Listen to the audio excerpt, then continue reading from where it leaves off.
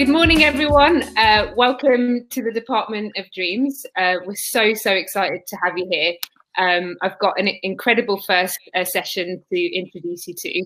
But just to say thank you for all your patience and jumping on this new platform. What started out as a small idea to do a small event thinking about futures, imagination and dreams has turned into just the most exciting 6 days of activity. So thank you. If we've got any tech problems, just hang out, chat, get yourself a coffee. We'll figure it out. But for now, I'm very excited to introduce you to our first panel. This morning, we've got Sarah Gold, Akil Scafe-Smith, and Akil Benjamin. They're going to be talking about going beyond a human-centered to a society-centered, Sarah Gold is the founder of Projects by If. Akil Benjamin, head of research and founder at COMUZI, and Akil Scafe-Smith, 1/3 of the Incredible Resolve. We're so excited for this, and for a little while, I'm going to turn my camera off, and I'm going to leave you in their capable hands, and I'll see you later for questions. If you've got any questions, feel free to drop them into the chat, and we'll pick them up in a while. Thank you so much. Have fun, guys. Thank you, Amy. Thank you so much, and good morning, everyone. I am in southeast London right now. It's a bit grey outside, but I'm really warmed to be here and starting my day with Akil and Akil B. Usually I'm the person who has to kind of negotiate my surname because I'm normally speaking with a number of Sarahs, but I am delighted that this time the tables are turned. We have two Akils. So for everyone's sake, Akil Benjamin I'm going to refer to as Akil B, and Akil Scafe-Smith as Akil. So good morning, both of you. And I thought it'd be great to start off our conversation if you could tell us a little bit about why you're interested in the Department of Dreams conversation right now, like what it means to you.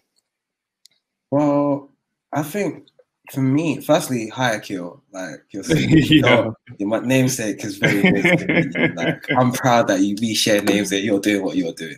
Let me just start with that. I don't meet many Akils, so excuse me, folks. But no, when it comes down to this type of work, right? I think for me, it's value, and it's about, okay, Department of Dreams. Like I was thinking the other day, when was Black people allowed to dream up the future or dream up their future of their own spaces? And I'm looking at that now and types of projects I'm doing. I'm just like, okay, cool. You finally trusted us as a studio to come in and do some work. This is everything we dreamed of, and now we realize the weight of the responsibility because we've been complaining for years. And so in this Department of Dreams, it's like, how do you stay practical? How do you deliver value on people's goals and visions? And who gets to say what? Who's the last? Who does the buck stop with? And usually the buck stops in the money, but the money isn't usually the people it's trying to serve. And so, like, I'm trying to see what bridging those gaps look like, and bridging that gap between, hey, I've got a truckload of money and I'm meant to do something for those people, but I kind of don't know what to do. And we're trying to help people, guide them in what they do. And that, I think, is really where the dreaming comes in, because to really serve these communities is like repackaging some old stuff that didn't work from 5 or 10 years ago. It's not going to be, or putting a shiny front on it is not going to be the way forward. Like sometimes you actually just have to sit and look and really understand what the system is and maybe how you want to be different and the world you want to put it in. So that's, for me, that's nice to meet everybody, but that's where my thinking starts when you say Department of Dreams and what dreams mean to people and communities and space. Thank you so much. Thank you. And Akil, how about for you? I mean, I completely echo that. And on more specifically as well, the idea of society-centered design, I think even that we're able to have these conversations, like just before we went live, I was praising Imi and for how fantastic kind of lineup the whole Department of Dream series is. But you don't even need to go to the lineup to see that a change is on its way. You can look at, I mean, I was just scrolling through the chat, even looking at the people in the chat, obviously shout out D, obviously shout out Victoria in the chat, but it's like, it's full of change makers, and it's easy and it's right to be critical and to be pessimistic of how things might evolve and where the power lies currently.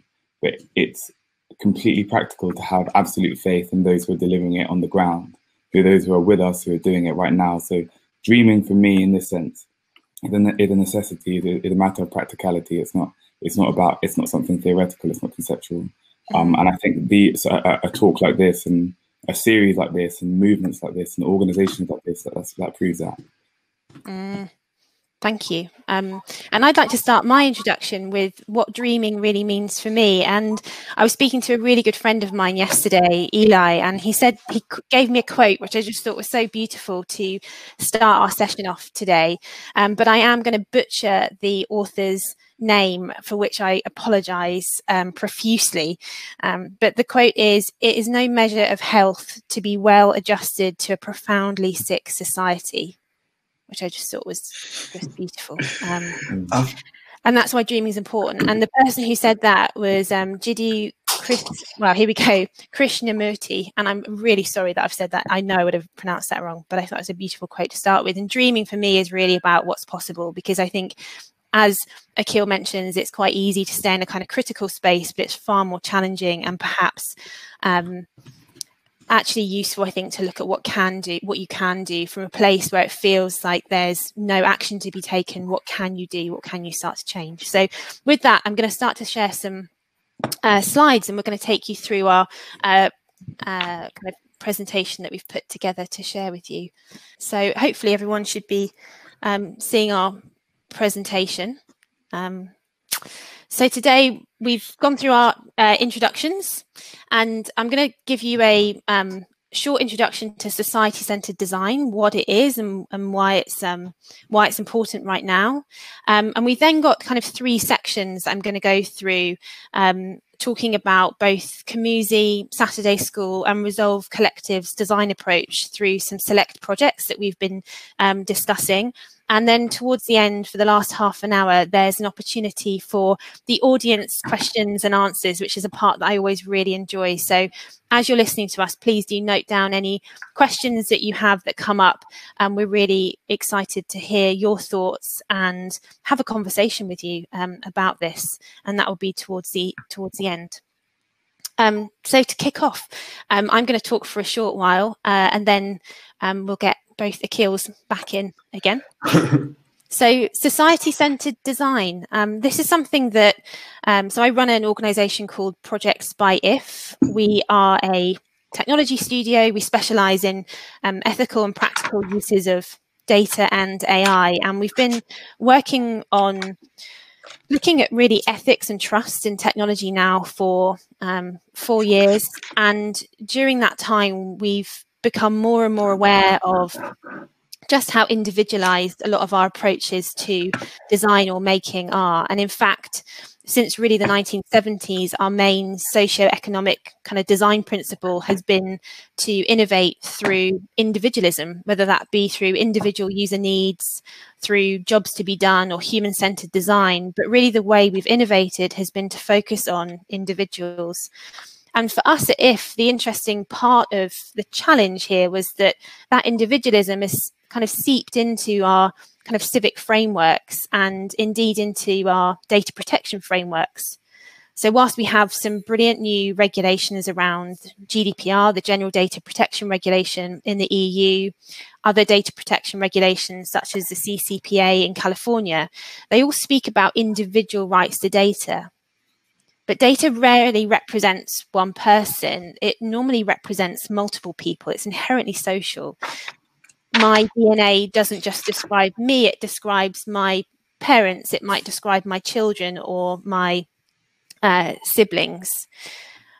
My location data might not just describe where I am, but it also might describe my child's route to school. So data very often represents lots of people, and yet the way that we think about designing with it is often through a very individualistic lens. And I think that means that we often have lots of public value in data that's collected by commercial organizations that's really hard to access to create new public value. It tends to be that data is held under very opaque consent preferences, and it means that it's very difficult to use it for anything other than continuing this organization's kind of mission for in commercial interests to make more profit. So that's a kind of backstory towards why IF we launched the manifesto for society-centered design, because we really think it's important to move beyond an individualistic approach to creation to one that speaks about communities, the collective, or society. So society-centered design is really aiming for these kind of statements here that you can see. So civic value, equity, common good, public health, the planet. And here what we're talking about are the kind of wider systems that we exist within, really.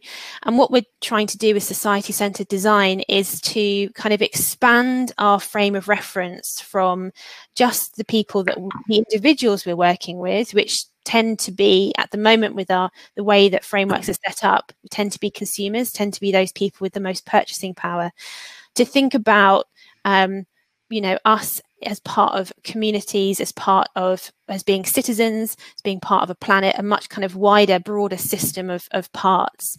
Because I think when we start to see the impact of what we do on these other kind of layers around us, we can start to make much more positive change, not only for like commercial interests, but for the public too, for the kind of civic value as well.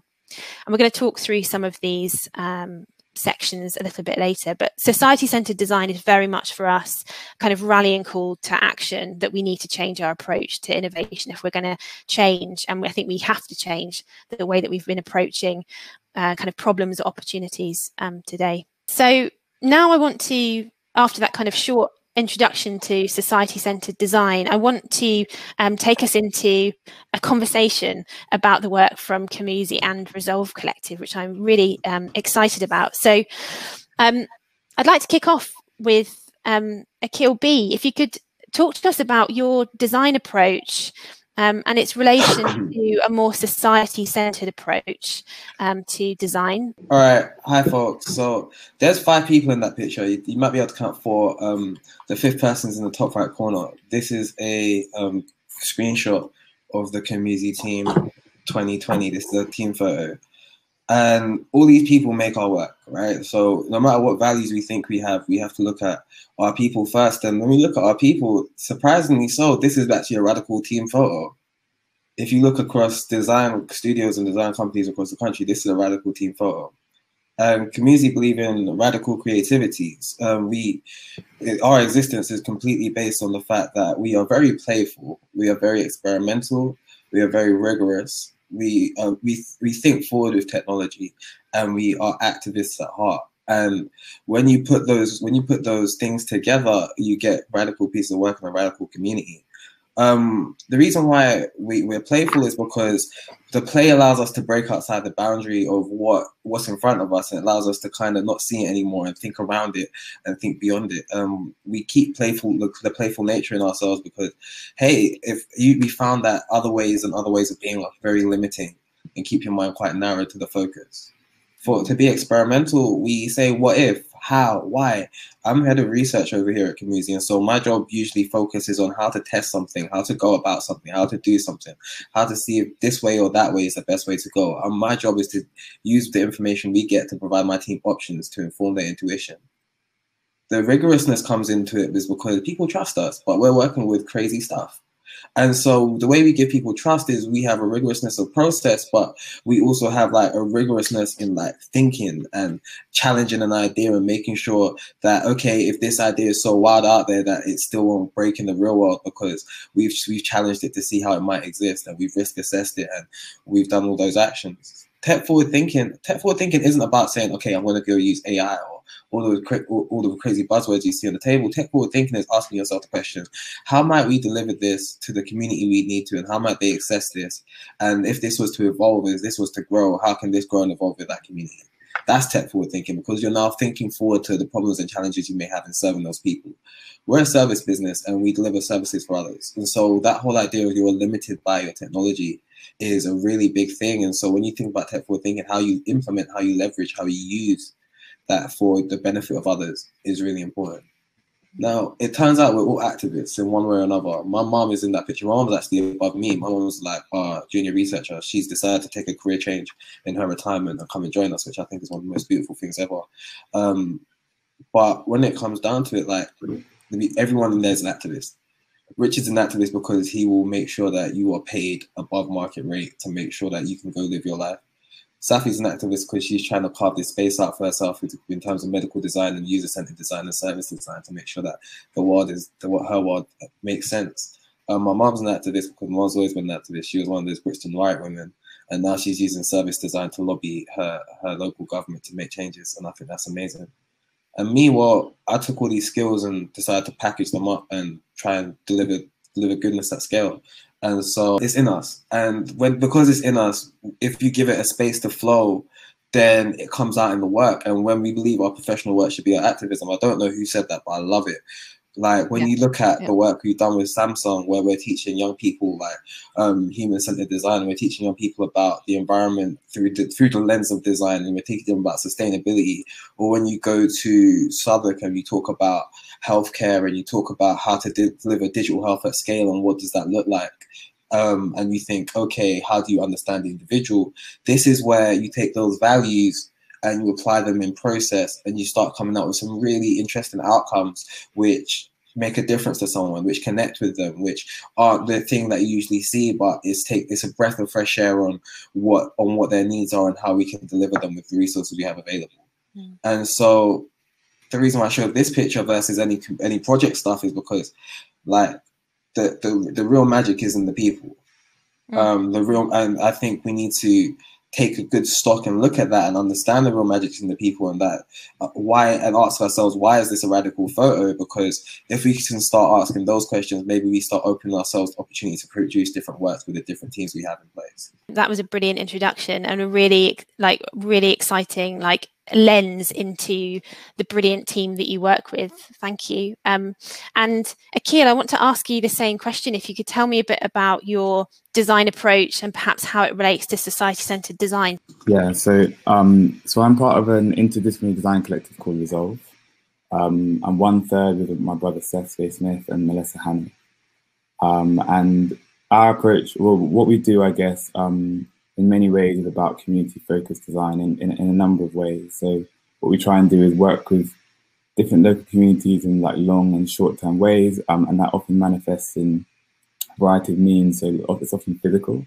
So a lot of our background is in arts and kind of architecture, so it manifests in physical things, but it's also with a lot of workshopping and kind of really in-depth collaboration.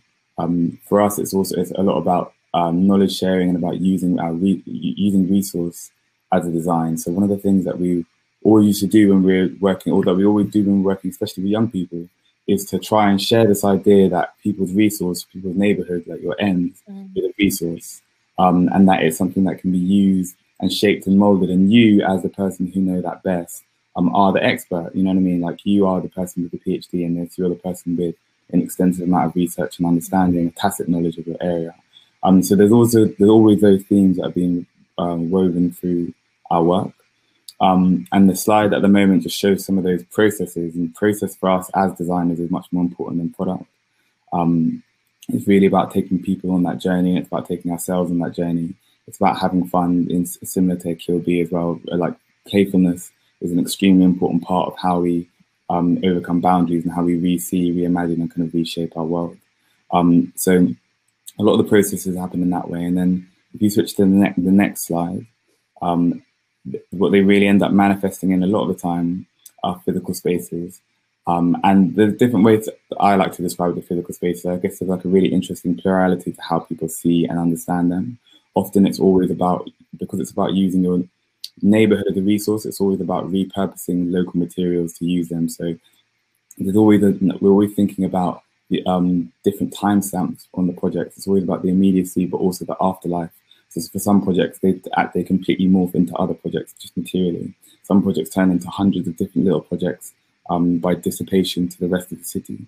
Other projects to become ideas and seeds that are planted in people and then end up kind of being born as other things. So it's always really exciting.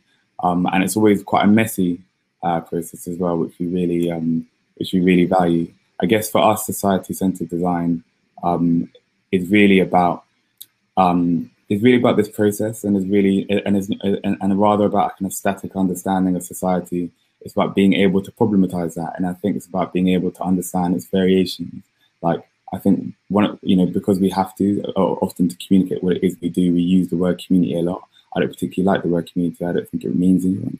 I think community in of itself is a super variegated term, and actually it's more like to really be it. To understand community is to understand how things move in tension. Isn't to understand it like a kind of a picture of lots of people singing "Kumbaya, my Lord" and holding hands. You know what I mean?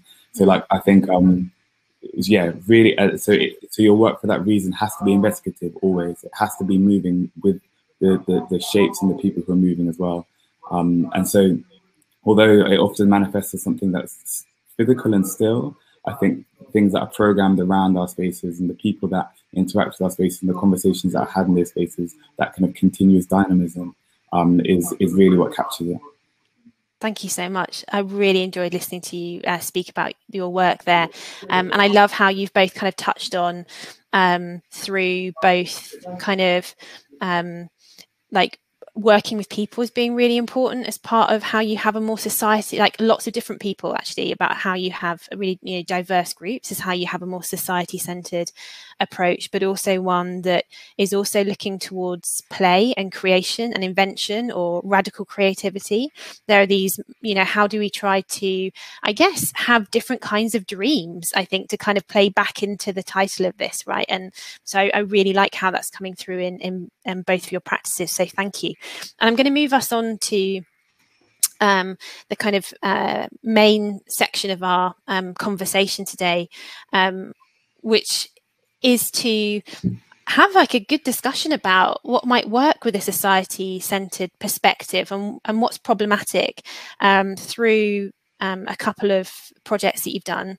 And first of all, I wanted to talk about a couple of the principles of society-centered design that I'm hoping we can speak to more specifically, though of course I'm happy to talk about any of the principles of society-centered design. And for those of you who are hanging out with us this morning, if you're interested in reading more about society-centered design, I probably should have said this at the beginning, but you can go to societycentered.design. It is the American spelling of centered, which you can see on the URL on the bottom of the screen. So one of the principles, the third of 10 principles in the manifesto, is empower collective agency. And I'm just going to read out what we've written about that principle to you, which is empowering collective agency starts with radical inclusion of the most vulnerable. We should be creating a new civic commons by making economic opportunity for the many. So this for us at IF really speaks to, particularly in our work, how we can create collective agency about the kind of public data that might be held by, for instance, commercial organizations, although it may, it could be by any organization, frankly. But what are the ways that as individuals or as households or families or indeed communities can we have agency about how that data is used, what it can help tell us about our lives, but also how it might improve our ability to have lives that are healthy, or how does that information then go back into kind of public policy work to improve people's lives. So for us, this is also about thinking about how we can bring in those people who are so often left behind. And I think there's something here to say about for human-centered, society-centered design is something that we believe is important as a result of the kind of human-centered design processes that we've been using to date, actively harming a lot of people and leaving a lot of people out. And I wouldn't be right to go past this slide without referencing like the Black Lives Matter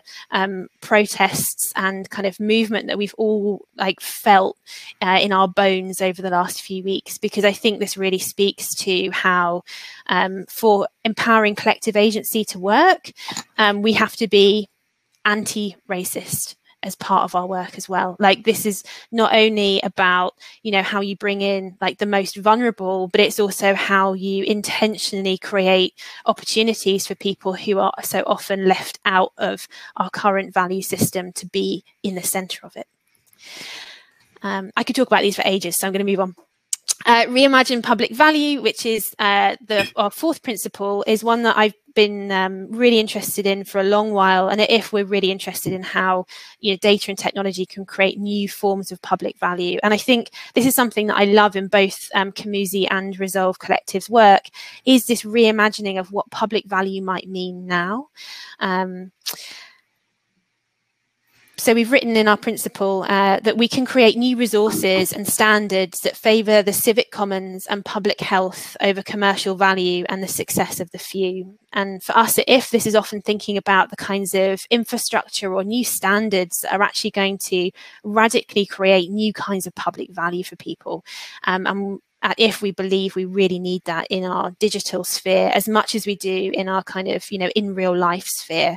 As an example to that, we are all connecting over the past few months over kind of video conferencing software. In some ways, I would argue that that is a new kind of public infrastructure for us right now. So is it right? I would start to question what kind of digital rights we should all have in the software that we're using to connect with one another. It's been really interesting for me to follow the kinds of conversations about the video conferencing software Zoom and some of the security and privacy issues. Recently, there was another story that Zoom would only be providing end-to-end encryption if you had a paid account, which I think is really, really bad. I was going to say a naughty word then, and I thought, I don't know who's listening, so I won't. But I think that, we need to be providing care for people in a way that I think is really important. We provide care is by providing really good privacy and security, no matter what kind of account or paid or otherwise you might have. So that's just something I've been thinking about over the last month or so. So with those two principles kind of introduced as a bit of a warm-up, I would love to now open the floor to Akil B and Akil to talk about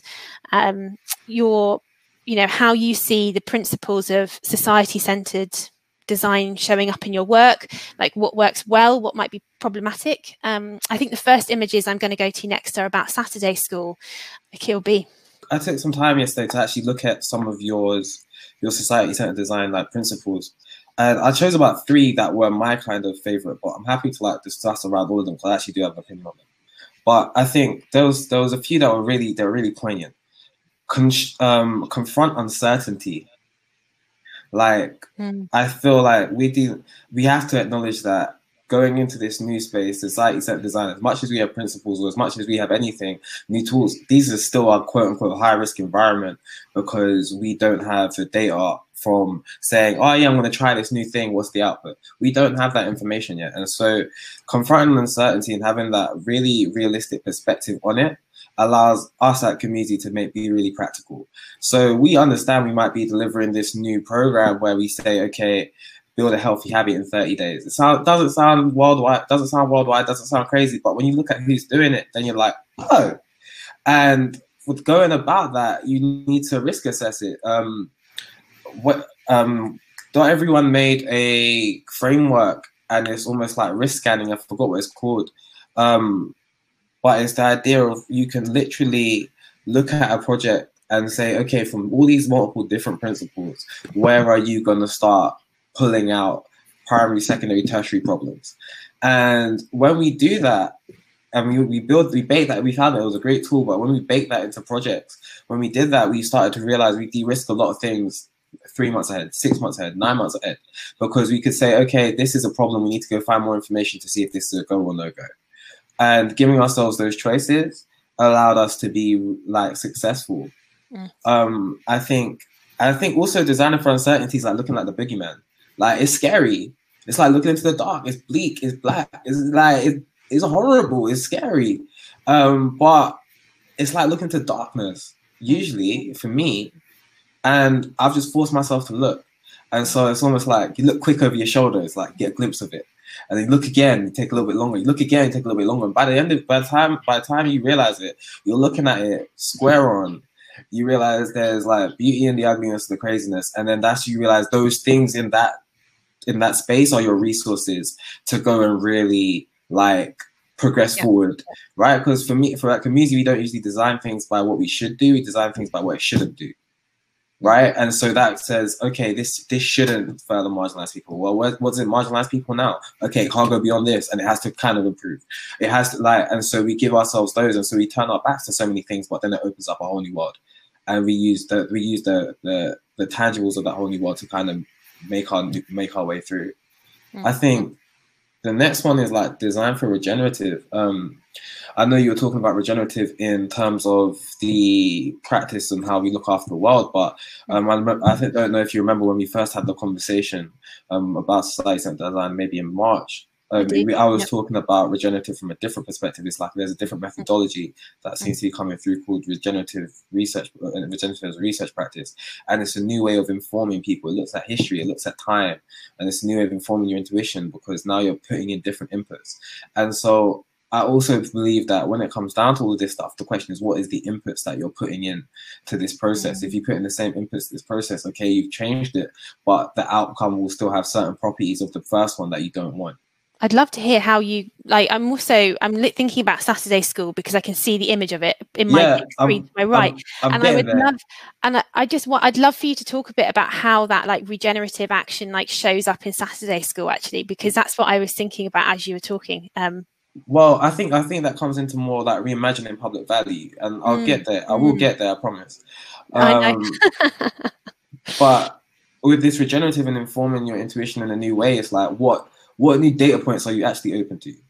And that's a real big question because you think, oh yeah, I'm a researcher. So my reason for me, my take is I do qualitative research. I look at people's mood. I look at this, that, the other. But there's also a flurry of stuff you don't look at. And that research isn't seen, it's not used, right? So, and it doesn't progress forward into anyone else's thing because you're the research person, you're producing the insight.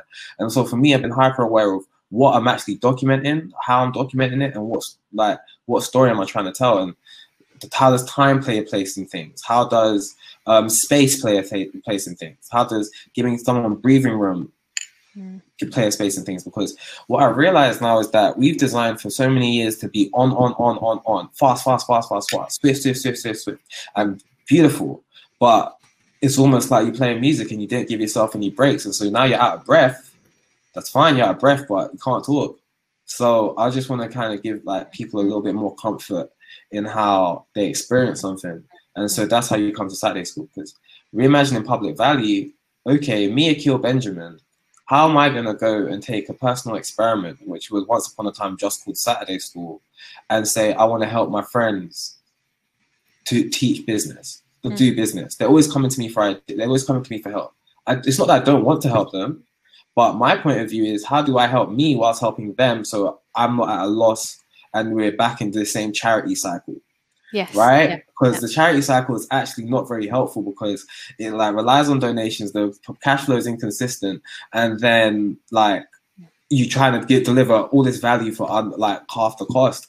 After a while, something's got to give and something's got to break. And remember, money's just a representation of energy. So if you're deficient in the cash or else you're spending the energy, like you're gonna hurt yourself. And so I understand that I didn't want to enter that space. Saturday School was a reimagining the public value because I have to ask myself, okay, how can me, Akil Benjamin, the resources I have, still deliver for these communities and still deliver for my friends and still deliver for others? I started asking questions, okay, how does the money move? And so I said, okay, hey, Sarah, I'm going to go, I reached out to my friends. I was like, hey, Sarah, remember that? So when it comes down to Saturday School now, it's like the question is, where does the money flow? I knew I had loads of friends in business. I knew loads of friends who had the profit of mentors. I know loads of friends who have been entrepreneurs who had probably said, you know, if I learned the basics, I've probably been like a couple more million up right now. And I turned around and said, okay, all you lot, come here. I'm doing this thing. Would you want to support it? The ticket is £40. And that's how I started flowing the money. So I got other people to pay for the students coming in, the B2B2C model. Now, that's a lot of energy, but now I'm delivering value because I'm also taking photos, I'm taking stories, I'm capturing the feedback, I'm letting people know that, hey, your money's gone to good use, and we start to reimagine public value. People really want to make a difference. People really want to do good for their communities. They just don't have time. And so I just slotted myself in almost like the middleman to say, hey, I will give you a medium to like realize your passions and your views for a community that you probably wanted to help but didn't know how. And Saturday School is, tell us more like about what Saturday School is for those of us who haven't come across it before. So Saturday School is an initiative to teach communities the basics of business. And we say communities because the word is a little bit ethereal, but it allows people to reimagine space. We're open to all, but we predominantly focus on Black women, women of color, and young people 16 to 25. Now, when you say you're open to all, but you have a hyper focus on those communities, the dynamic in the space is really different. Right. And so when you bring new people in, when you bring a white audience in, when you bring an Asian audience in, it's just like, oh, okay. And then they get with it and it starts to become like a whole thing. I had a real ambition to like, for the culture to be like church. I don't even go to church too tough, but I had a real ambition for the culture to be like church, because after a while, like people started to make connections by themselves and support each other and support that network. As we keep doing this, when we started doing this at MSc Saatchi, it was about, okay, you've come from a space where you've come from previously and historically. I've come from a space that I've come from. This juxtaposition of our names together seems to make a really big statement. And for me, it was leveraging that juxtaposition to really go and make this play. I don't think if I had someone who was really, really aligned with my values and someone who was probably doing this work on a day-to-day with their activism being their work, that it would make such an impact or make such a sound. But I believe actually choosing a partner which doesn't look like me, but it's very complementary. They've got great powers over there. They're just different. Yeah, the difference can be a power source. It's a real power source. And so that's allowed me to now go out into the world and keep reimagining this public value to the fact that we've now taught our 1,400 students as of like last week. Congratulations. Right? We have a 5-star teaching rating. Our prelim NPS scores are like 90 or something crazy. Like it's stuff like that, which is now saying, oh hell, we're really doing it and you're really running at it. That makes a difference. But you also have to start small. Yeah. This experiment started as 5 people before it was 100 people at a time and stuff like that. And I think these, like when you have these big, really big visions and these really big like design principles that can be scary if you're not a practitioner, like I would say work out a way to really, what's your smallest way you could realize this vision and then start from there. Thank you so much. I love that. And Akil, I'd love to, ask the same question really, which is, how does a society-centered approach show up in your work at Resolve, and particularly, empowering collective agency or reimagining public value? How does that show up, or how does it become problematic for you as you complete your work? So I'd love for you to talk us through your perspective on this. Cool, yeah, pleasure. Also, Akil, that was fantastic as well. That was really super insightful. I really wanted to hear about that. That's the Saturday School, so say for that. For us, I guess, for this particular example, I was quite keen to show some pictures from our project in Sheffield. So we're based in London. We're all from South London as well. And for a few years, most of our projects were based in South London as well. And when as we were doing that, we started to understand or wear these kind of interesting hats to distinguish ourselves between local stakeholders and practitioners, because in varying positions you're both, and also neither. And that's an interesting kind of dichotomy to straddle, but it also allows, I think there's also a lot of kind of immediate power in doing that. Like, for example, you're tapping into already known local networks of cultural capital. There are people that you know that are doing things in the area. You don't have that same problem as kind of like airlifting yourself into a place not known what's going on.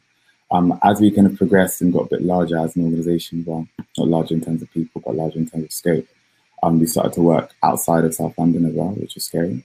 And last year we got the really important chance to work, especially in the north of the UK. So doing some work in Hull and Sheffield and Lincoln. And the project in Sheffield, for me, is extremely close to my heart because we became intrinsically attached to Sheffield, the place, as a lot of people do. Really fell in love with Sheffield. I was lucky enough to go to university there, so I'm feeling the love. I feel like I did now. You know what I mean? Like it's and it's obviously a really fantastic place. But what the project there was a kind of artist residency at S1 Art Space, which is in Park Hill estate, the kind of really famous estate in Sheffield. And what we were aiming to do was look at how we can archive people's emotional responses to the city, not in a kind of static way, obviously, but more in a kind of performative and interactive way. And so we devised the space in such a way that it would, different parts of the space might physically enable and facilitate that archiving of people's emotional responses. So that happened from mapping to the interpretation of data to how we organize and how we are organized as humans and as bodies, as collective bodies as well. And in order to do that, although in time with that, the space also had a 2-month-long series of events and public performances and workshops where we kind of collaborated with tons and tons of different people from across Sheffield and also the UK. And it was a really fantastic opportunity to get to know the city through the lens of those who were there. So what, for me, this project, especially when it comes to society-centered design, what it really gave me was this understanding of how to approach, of an approach to society.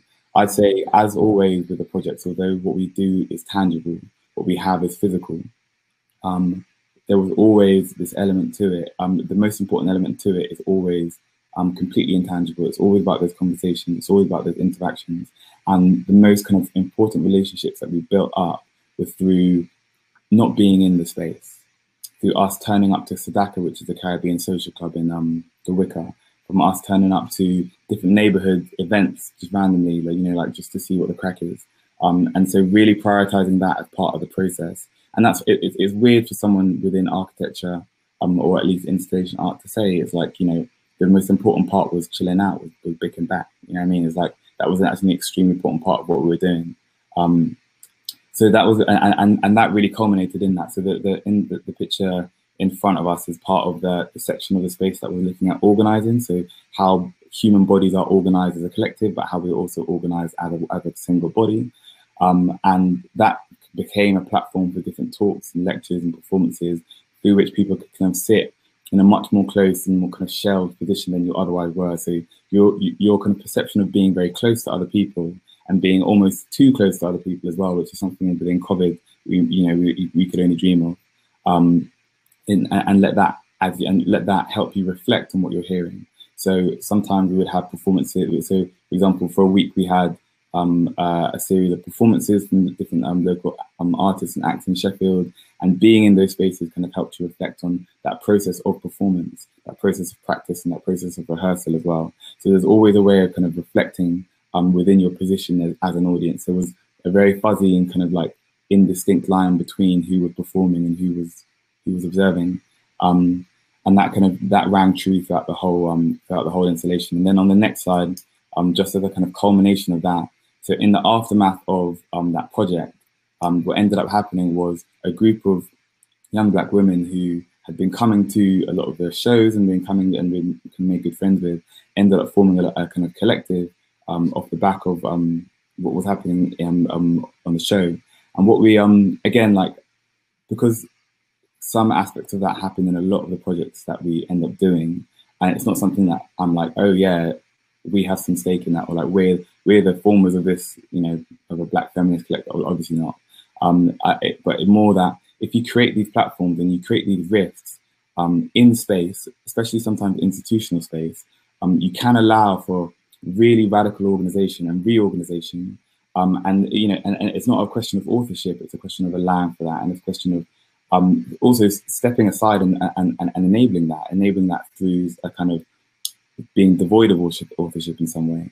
And in the center of this picture is, in fact, actually, because I know Armand's on the call as well, this was an event that we did with ISOL, where we looked at recording people's memories of Sheffield, really looking at this kind of deep, meaningful conversation way of recording and broadcasting people's stories and people's memories of the areas. And within this, in this photo at the center, with a young woman called Soha, who came a lot to the events. And why I really love this photo, because the way she commanded the space in this, and the way that we kind of saw her really come into, well, not even come into, but the way we saw her kind of be so commanding of space. Every time she asked a question, every time she, sometimes we had a talk with Sheffield UBI lads about universal basic income, as something that at the time not many people in the room knew what was going on, not many people in the room were familiar with.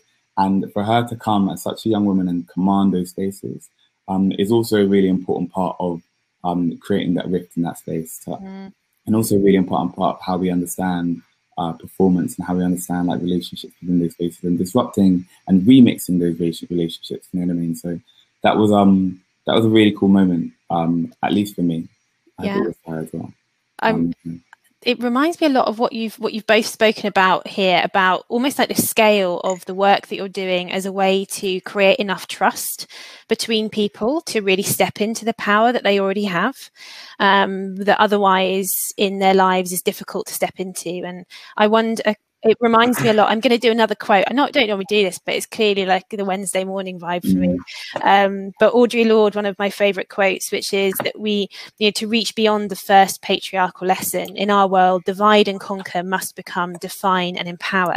And listening to you both, I just, both from Saturday School and the garage in Sheffield, is the work is about that kind of defining and empowering for different for different groups, I think. And I wanted to ask you both a cheeky question, which was, to what extent do you think it's possible to scale that kind of trust between people? Because I think when I'm thinking about some of the, our kind of global platforms that for many of us, they connect us, but cause a lot of anxiety for a lot of people, so many different issues. To create truly trusted spaces, do we have to make these systems smaller? Just so you know what? Can I jump on that first, Akil? Yeah, for sure, bro. I am really pushing that scale to make a point, right? The reason why I push that scale is to make a point, because people see a lot of Black initiatives and a lot of people of color initiatives and all that type of stuff as really small. Like they see them as 5 or 10 people. They see them as people that are really struggling and spending a lot of energy to get not very far. And it's not that they're doing great work. It's just that unfortunately, for some reason or another, access to resources, availability, time, whatever, just doesn't exist for that thing to grow beyond what it is. That literally one of those things is a limiting factor of all the above. And so my whole thing here is just like, hold up, wait.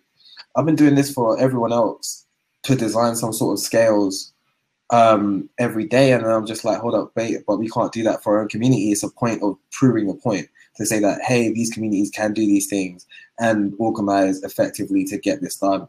That's why the number was 100 Black businesses. That's why the number is 1,000 small businesses at Saturday School and 10,000 in 4 years, is to show that we can do this at scale.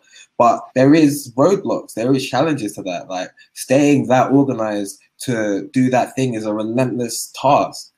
And I feel that what really needs to be spoken about is how you stay organized whilst doing that thing. Where are actually all the pitfalls? Because if I didn't have a great group of friends in my ear, I might have the same problem as everyone else. People are talking to me this week about transparency. Akil, are you going to publish the numbers? Do you know what? Yeah, I am going to publish the numbers and how the money's going to be spent. Because at the end of the day, that means that people can just see for themselves. They might not have to like it, but they can see for themselves and they can start raising a conversation and we can have a conversation. And so I think it's being brave enough to listen and being open enough to listen. And then, okay, are you brave enough to be transparent even when you might not know what you're doing? Are you brave enough to go and ask for help? And are you brave enough to like not let this thing sit and fester?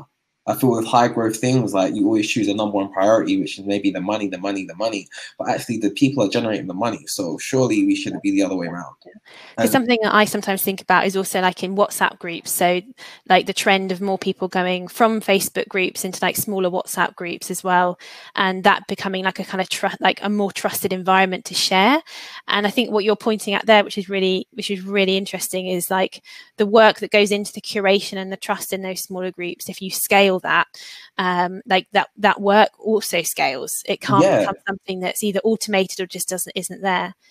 For time, I am going to ask Akil what your thoughts on that are, because I know we then need to go over to the audience Q&A. So yeah, Akil, do you have any thoughts about like the scale where you can create these kind of trusted environments for people? We work at a very particular scale, and it's a very intimate one, and that's something that I don't think is going to change anytime soon.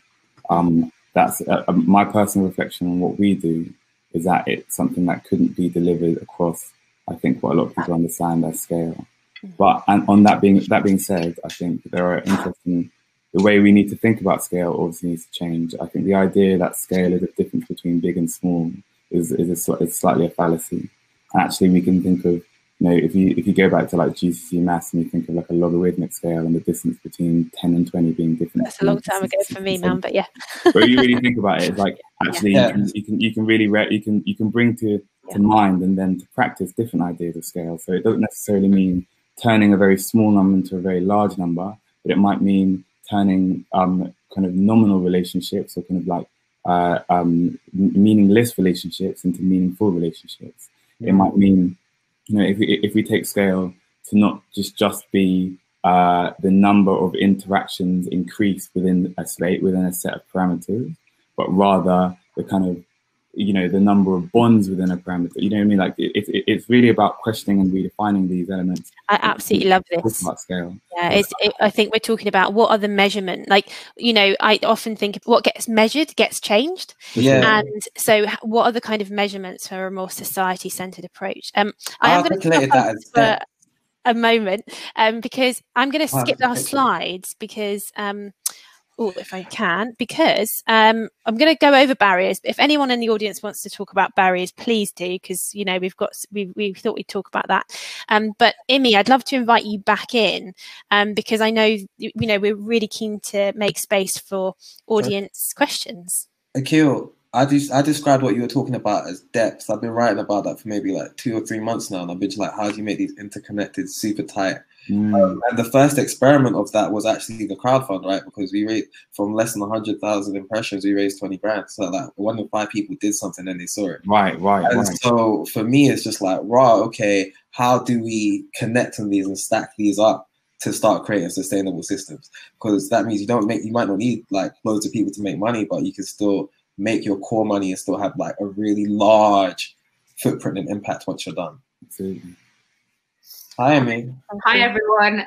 Okay, so much fire, right? I feel like we're just now getting into the bits that we like really want to talk about. So I'm going to take the questions from the audience, but before that, I'm going to take a bit of curator's licensing and get into some of these points. And if we go a few minutes over, it's kind of okay because, well, whatever, right? So what is time? Yeah, exactly. So just first, I just want to like pick out some points that I feel like could be whole talks in themselves, right? So I was really fascinated at the beginning of the talk from Akil B, this idea of everything that we need is within us, right? The answers are within us, within our communities, within the people that Akil talked about, the fact he was working with. And I'm fascinated by this idea of the type of knowledge that we value. So Daniel, who's somewhere in the chat, but he's our head of design, talks about a lot embodied knowledge, right? And how we value that, how we value the embodied knowledge we have. And Akil Scafe-Smith went on to talk about tacit knowledge as well, and how there's so much of that we know about our community. So I'm really interested in this. I'm fascinated about the importance of Black-led design and the power and the necessity, and I'm interested in your thoughts about that. And I was also really interested in this idea of generative spaces, like moving out of this charity idea, and how we create spaces that are generative for everyone, and what that looks like to create something much deeper, much more sustainable. And I know that Daniel put in the chat as well around the feeling that you were trying to really create, Akil, with Saturday School, and this idea of recreating the church. And Daniel's been following a lot of work of an organisation called the Sacred Design Lab, which talks about lots of these principles, and we'll share the link because I feel like there's some overlaps in that. So I feel like there's been just so many interesting points, and I'm going to take some questions from the audience and I'm going to weave in some questions that I've put together as we've been talking. But also there was something that we were getting into at the end that I thought was really fascinating. So the politics of this idea of small, right, is often very much about certain demographics having a ceiling to what they can achieve, right? And people being like, yeah, that work is small. It's got to be small. It can't be big in all sorts of different ways. But then when Akil went on to talking about depth and scale being understood in lots of different ways, and there was a great quote in the chat about talking about mile wide, inch deep, as opposed to inch wide, mile deep. So this idea of scale, and I'll go back. It's from Adrienne Marie Brown, and Rosianna shared it.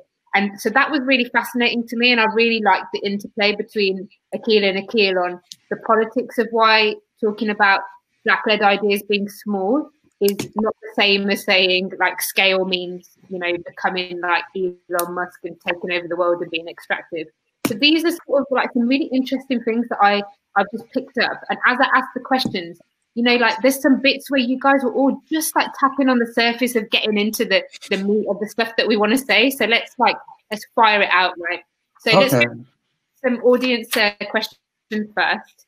And we'll start off with some nice simple ones that are hopefully going to build on some of the things that we've talked about here. And then I'll bring in and ask you, I might just pause and say, go further into that, because I want you to say what you're really thinking on this point. So thanks for the questions, everyone, and for the energy in the chat. It's been so lovely. So our first question, I'm going to go to Sarah. Thanks for hosting that so beautifully, Sarah, and for your work, right? For those of you who don't know Sarah's work, it is phenomenal in the depth and thought that Projects by If have done. And I feel like society-centered design is just one part of the incredible work they're doing. And so when you launched that, Sarah, I noticed that you were really open to like people hacking the manifesto, and you were looking for thoughts and ideas on that. I'd like you to reflect a little bit on that way of working, and at the same time, so on that theme, bring in a question from Simbi, who mentioned this idea of how does society-centered design include and honour the non-human. I'm interested in your thoughts on those two things. So we'll go to you first, Sarah. Thank you. Thank you so much, Imi. So society-centered design, I guess, you know, it emerged because at IF we were finding it really difficult to kind of describe, okay, what are the kinds of, I guess, politics that we bring to the work that we do, and why is our lens on like technology or data different, particularly as so much of, I guess, you know, the sort of service design and digital transformation space is of a particular kind of transformation, which tends to be, that isn't really the focus of what we look at IF. And so society-centered design for us was a way of, I think it was two things really, a way of us describing some of the way that we approach our work, but also and the kind of value system that we actually want to be working for. So really what I think some of our work at IF touches on is a new kind of capitalism ultimately. And so how do you, and one of the issues we have is very much like, how do you begin to like grow a different value system when you're selling into the existing one? It's quite difficult. So the Society-Centered Design Manifesto, you know, it was a manifesto that we launched at the beginning of March, because I was also really tired of talking about why user needs are just not enough, particularly when we look at, I mean, in my focus is kind of in digital, as in like in a tech stack, why user needs aren't enough. And my colleagues were saying, well, Sarah, you keep talking about what's beyond human-centered design. So what the hell is beyond, you know, just, we want to know that. So I was like, oh, okay. So society-centered design, and the manifesto is, you know, it's deliberately pointy. It's a manifesto. It's gonna divide opinion, and I kind of love where those points of friction come, because that's where I think we can really uncover new knowledge. But what we're doing next is we are raising funds to bring together a consortium of organisations for whom some of this work has been things they've been doing for a long time, like social justice organisations. There are groups we really admire to come together to begin to make this more practical. So we're really aware of the kind of perhaps singular lens that created some of the human-centred design toolkits, and we really want society-centred design frameworks to be of society-centred design. So we're really looking at how we bring in those people, those organisations who are already doing parts of this to really begin to like co-own what is being created. It's going to be hard, but I'm excited about it. And I think what we're really trying to do is make it easier for people to take a slightly different approach to innovation. So expect lots of changes soon. In terms of how society-centred design honours the non-human, this is something that has been touched on before, particularly by practitioners who focus on, particularly whose work kind of focuses around kind of climate issues, actually. And the honest answer to this is, I don't know yet. Actually, I don't know. And I'm actually really happy to say I don't know. And that's not to try and glaze over the question, because I think it's a really important one. But I think it's where I really believe, and I'm an advocate for open source. I really believe in, you make something that works for where you are, share the kind of standards from that, and enable other people where they are, they know best. And so for me, this will be about, not that society-centered design is the only way, like kind of method of approaching work, right? It will be one of, it's a lens which I think is needed and sorely needed right now, that will sit along other kinds of frameworks too. But I think that particularly what I'm thinking there is about a kind of climate. It's how we think about the climate as kind of an actor within the system we're designing for. I'd be looking to those folks who have been looking at that for a while, to bring what they know best into this. This is really great, because one of the things that I say to the audience is we've curated quite an eclectic lineup through this next 6 days on purpose. So we've got quite a few, we've got some really incredible Indigenous leaders from across Canada and New Zealand, because I think that their work embodies this. And what I'm really interested in is in the intersections between all of this. I'm going to hold on to that question for a second about open source standards and all of that, because I do want to ask about this question. Before that, I'm going to Akil, because I reckon you're going to burst, and I'm excited to hear what you've got to say, man. Thank you. Do you know when we're at school, not at school, but when I used to do loads of experiments in university, at school, and this, that, the other, the big thing they used to tell you is that the outside world is negligent to your experiment. Right? When you're doing physics and they say, okay, the bend, you have to do something, and it's like, has to account for the bend of the earth, but the bend of the earth isn't 8 miles away, so you kind of don't have to do it. If you compound all those short, it's negligence, then you end up here, right?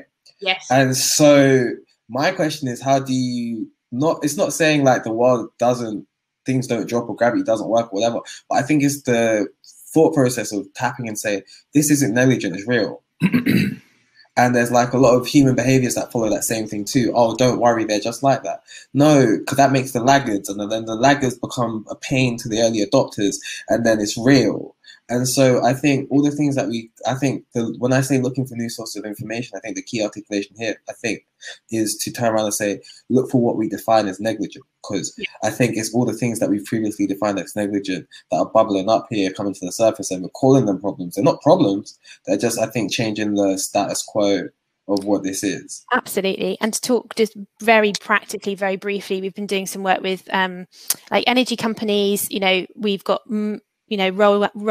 smart meters being rolled out.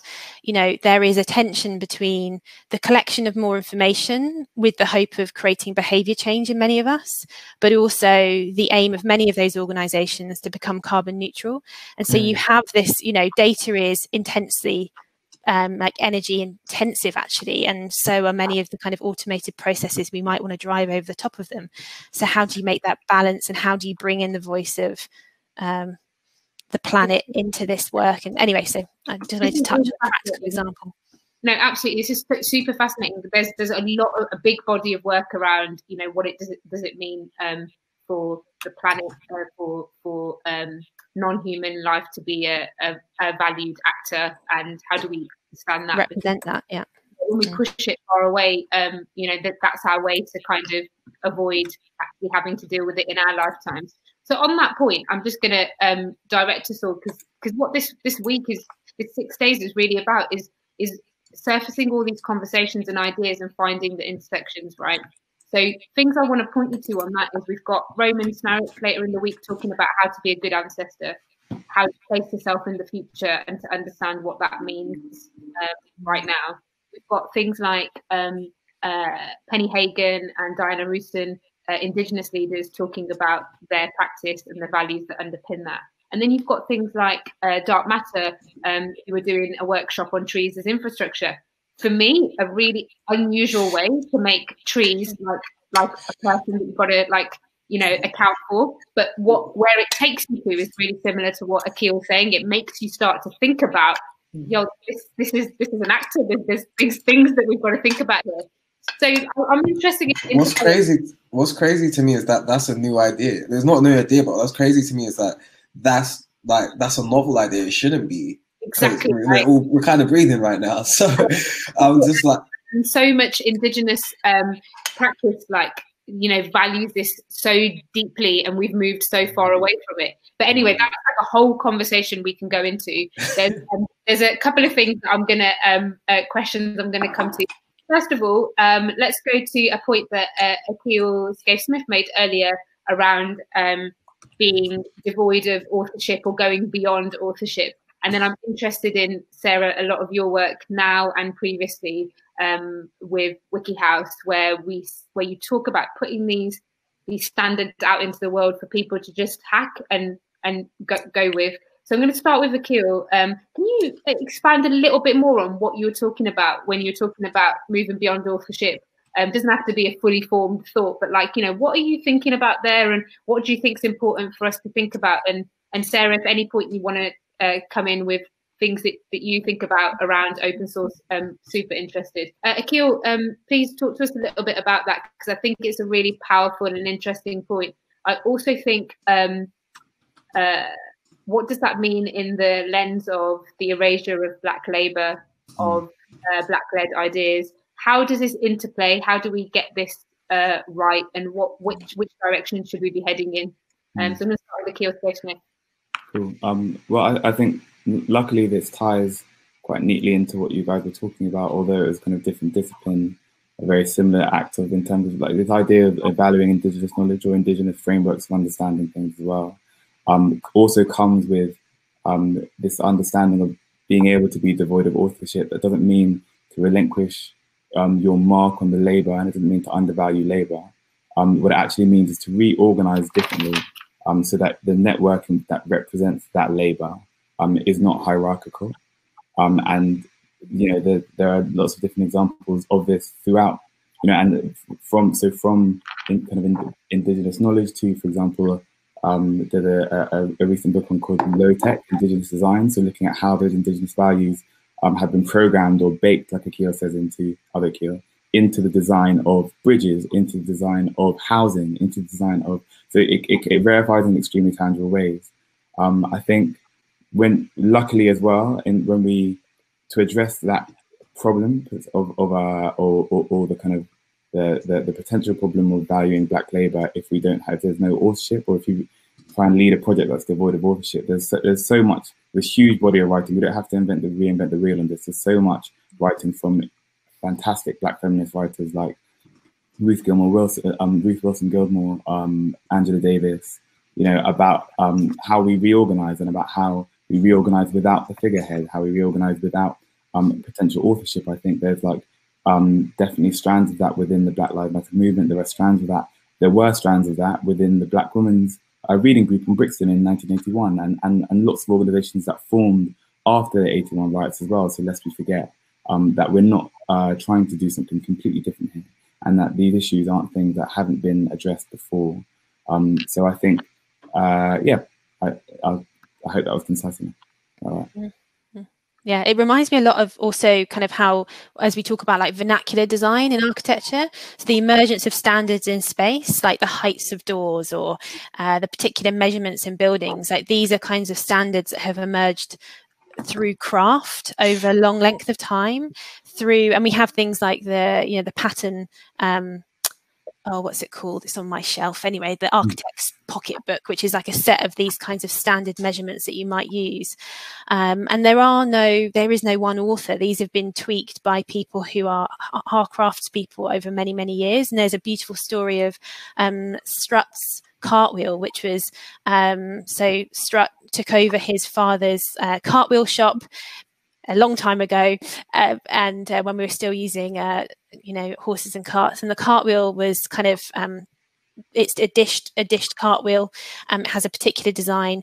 And he joined the studio, and he kind of wrote about how he didn't understand why this cartwheel was the shape it was. He couldn't understand the dish shaped or why they were slightly angled in, and over time realized that actually it was the shape of the wheels were to do with the way that the horse kind of lurched side to side, so the wheels wouldn't come off. The particular angle was about the kind of surfaces that these carts would be traveling down.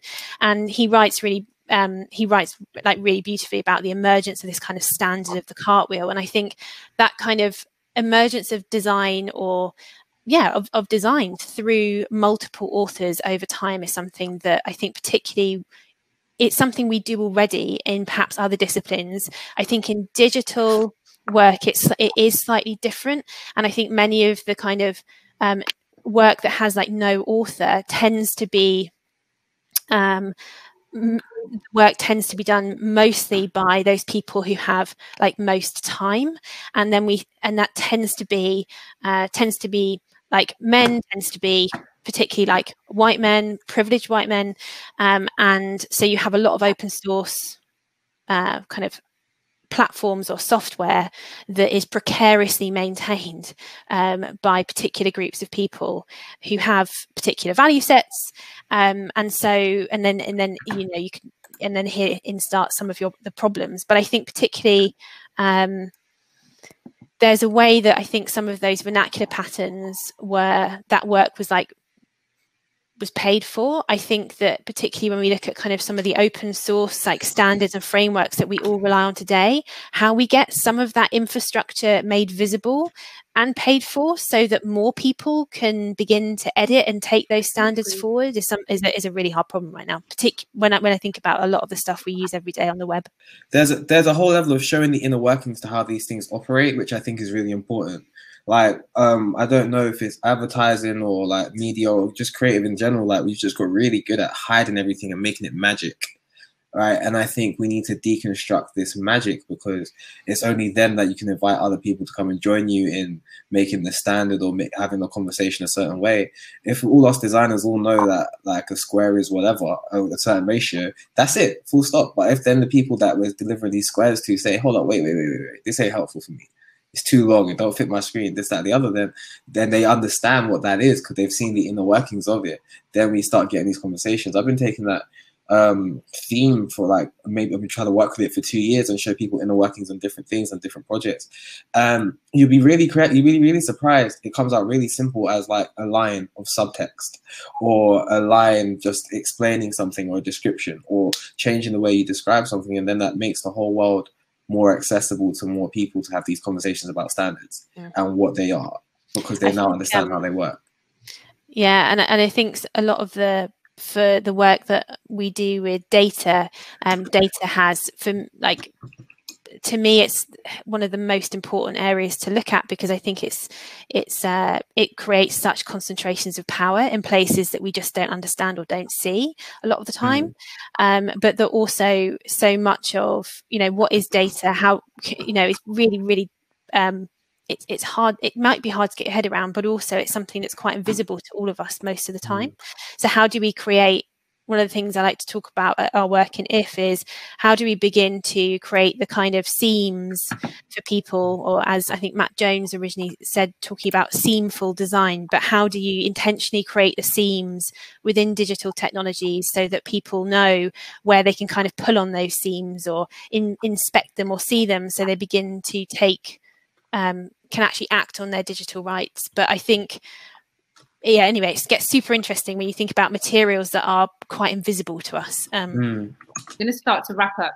And the way I'm going to wrap up is to bring in one of the questions that Kristen Hall sent in around the role of play and how it can help us to dream and break out of our boundaries. So I'm going to give you guys a minute, okay? Audience, I'm going to give you a minute to ground and just think for a second, okay? Stick your feet on the ground, roll your shoulders back. And to the panel, I really would like you to think about, okay, what enables you to dream and imagine? What do you think the big questions of the next few years are?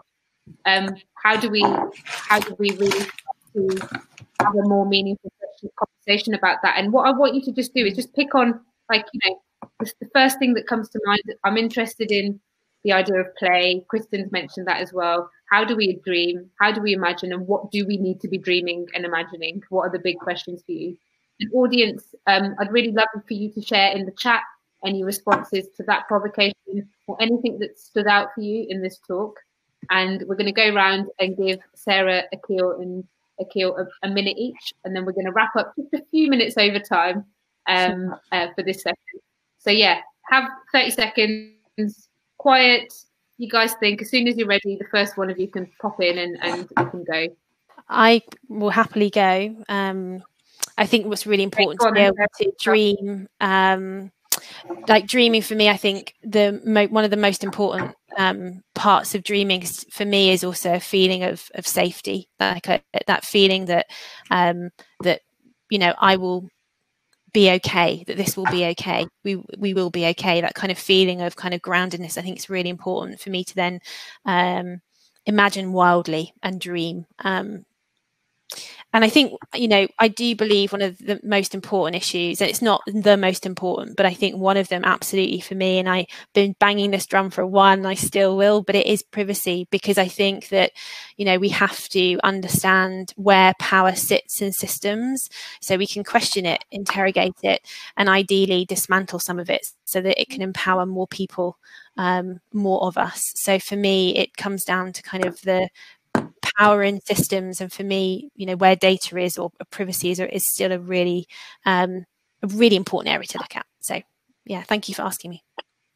For me, this idea of dreaming is obviously is influenced largely by identity, and I think when it comes to the act of dreaming, it's also necessary to think and reflect on a lot of those kind of disciplines that have been formed on the basis of dreaming alone as well, things like Afrofuturism. And when we think of dreaming as other people who are oppressed, and, you know, when we think of our practice as having internalized that impression, dreaming actually needs to become something that takes on a sense of immediacy. And we can see that in a real practical sense now. The idea that abolitionism, the idea that defunding police and oppressive systems is something that's even becoming a slogan, that's becoming something that's being easily rolled off the tongue, that's becoming a Twitter hashtag, shows us that these dreams can take on an immediacy. And that actually hoping for those ideals, like looking for and practicing utopia, is actually a sense of complete pragmatism, not being an ideologue or not being kind of purely conceptual. So I really think that when it comes to dreaming and how we actualize those dreams, and this, when I say we now, I'm talking about Black and particularly ethnic communities. It's really about taking those concepts and taking taking what we know must be true for our survival, and from what we know must be true for us to flourish, and working that into absolute practicality, working that into every kind of bone and every small and large action. I think that's the importance of dreams from my perspective. I'll see if I can tie it together. So for me, I'm thinking about the scale thing, I'm thinking about depth, I'm thinking about relationships, I'm thinking about all these things that we were talking about earlier, and usually it requires an exploitation of something. Like scale usually requires an exploitation of something. Fortunately, we can exploit technology more so than people these days, but it's still. And so understanding, I want to like reimagine scale, I want to go after that. I'm interested in like what happens when you try and go to scale without exploitation. Are you prepared to make less money? Or if not, you're prepared to make less money, how do you dream about still making the same amount of money or more without exploiting people? And when you ask yourself the question of playful dreaming, the reason why I go to playful dreaming is because if it hasn't been done, or I haven't seen the shapes or the structures or the organizations to do it, then playful dreaming allows me to ask myself, who said I couldn't? Why couldn't I? Okay, I'll risk assess it, but hey, seems like a good one. Let's have a punt. And taking those dreams to say, all right, cool. Maybe I understand that this is a capitalistic system that I live in, this, that, and the other. But then it's like, okay, are we prepared to tell people that they might make less money, but they might make less money in the immediate term, lot more money in the long-term future, and you'll be more equitable all the way through? I'm really interested in progressing those conversations and showing that showing that data in the future, if that makes any sense. Because 100%, if people shift to defunding the police, if people shift, like, they're changing their business model. Countries are literally changing their business model if they do that type of stuff, and that's okay. But we need to show them that a short-term loss will pan out into a long-term gain, and giving people like the small projects or the small tools to say, oh yeah, that's still going in the right direction, and that still makes sense, is where I plan to like dream and use my superpower to say that, hey, these things can be done. Amazing. Thank you so much. I've been really fascinated by this panel and the different styles of work and thinking, and most importantly to us is the interplay between all of them and these questions. I loved right at the beginning when Akil B was like, we've so many communities have been complaining for so long about what they want to do, and now we've got the opportunity, and there's so many questions around this that we need to tackle and embrace, and ways of thinking and knowledge that is both embodied and from data, and that is tacit, and ideas and thoughts that are scale free and scale in different ways, I think is just so fascinating. So I just want to first say thank you to you all. Your insights have been beautiful. I'm really fascinated by what happens between us all in so many different ways. There's so many big things to grapple. We didn't get onto barriers. I think there's 101 that we could talk about, but for now, I want to leave it in these dreams. I want to say, everybody who's in the chat, please share your ideas and thoughts in the chat. I've got loads of notes of moments that really stood out for me from the talk, and continue the conversation. I've shared people's Twitter handles. We're in the chat, and the chat will be open for days, so you can pick up conversations. I want to thank you so much first to Sarah for hosting the conversation. Sarah, so much of your work I think often can be like not understood to the average person, right? But the power of the work that you're doing is just so important. And to have people like you fighting for our rights and our data rights and our privacy at a time like this where we're distracted and there's so much going on, like, is so important. So thank you for that fight. Thank you for hosting.